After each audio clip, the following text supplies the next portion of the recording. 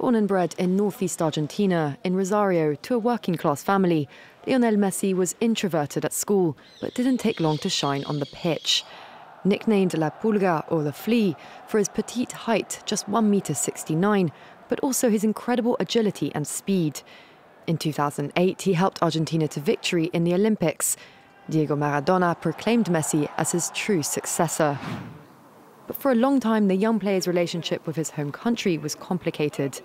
Messi left Argentina for Europe when he was just 13.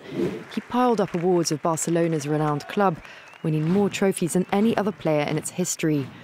He also picked up a record 7 Ballons d'Or.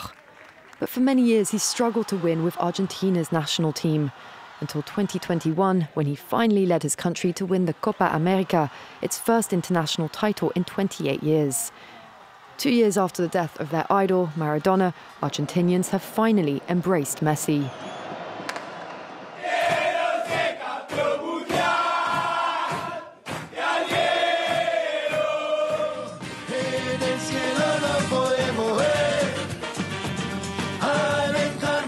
After a dazzling performance at this year's World Cup, at 35 years of age, Leo Messi can finally step out from Maradona's shadow.